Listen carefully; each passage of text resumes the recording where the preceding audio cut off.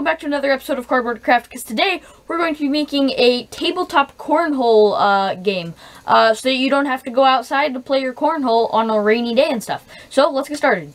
Materials. You'll need some cardboard, a pencil, a box knife, scissors, ruler, some lentils to fill the cornhole bag pouchy thingies that we're going to make, and maybe some hot glue and some duct tape. First, cut 2 sheets of cardboard, however big you want your cornhole boards to be. Then cut 2 decent-sized holes in them. Then you can decorate them in any way you so desire. Then you can make some legs. Then you can add the legs to the bottom. I also added some supports so that when I put them down on the table, they wouldn't flex too much. This one's a little bit wobbly, but it's okay. You can fix that by adding stuff under here, which I probably will soon. Then cut out 2 cardboard squares, similar in size. Glue them together. You can cover it in duct tape. I've already made another one here, and then you can make about 8 of them, 4 to each team, and then you can, chuck them at the cornhole board. Boom.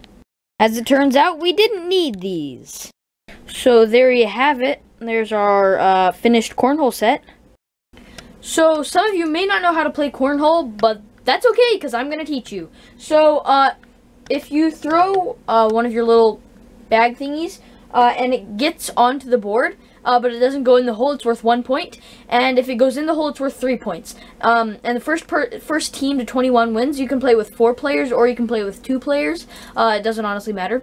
But it is a lot of fun, so I'm going to show you just to demonstrate how I play. Here we go. Beans, you're going first.